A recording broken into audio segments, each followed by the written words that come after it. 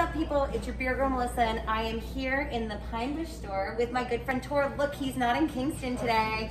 I stalked him out. He didn't know I was showing up, but here I am today, and we're going back to our tasting series. And today he's gonna tell me about how to identify a beer by its color. So we're gonna talk about the first thing you do when you look at a beer, or the first thing you do with a tasting is you're gonna look at it, right? So you're gonna notice the color and all that. So he's gonna pick out two different types for me. And Tor, I'll let you take the way, buddy. Okay. So first thing we're gonna do is we're gonna pour a couple samples. We're gonna use a New England IPA brewed here in New York from Industrial Arts out of Garnerville. Love Industrial Arts, and I know a lot of you guys do. It's very prevalent right now. Like, they are hot on the scene. Definitely. Wrench is a fan favorite as far as the New England IPAs go. Okay, so pour it up.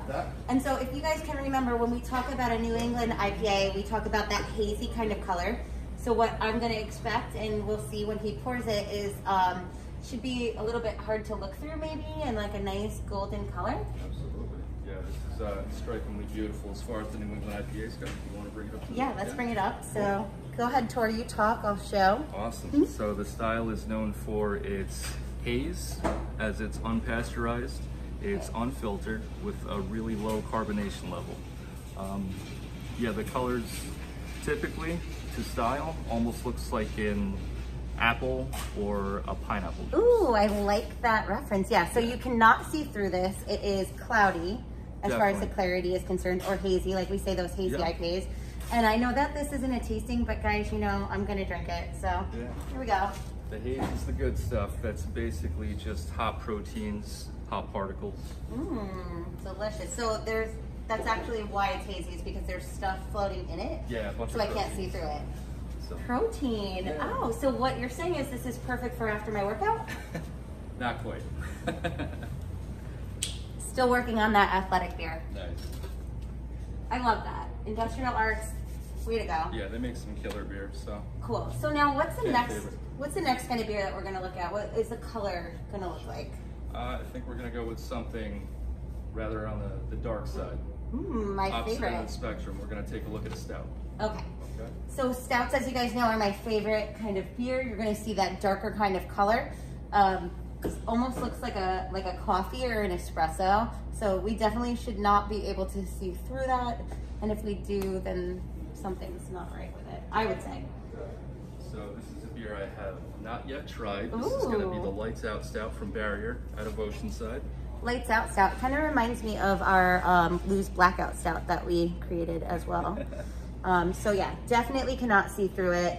Like I said, it looks like an espresso to me, like a coffee type. Absolutely, absolutely. I love the khaki colored head that comes with the style as well. Gorgeous. What is a black and tan? As of course I'm gonna sip it.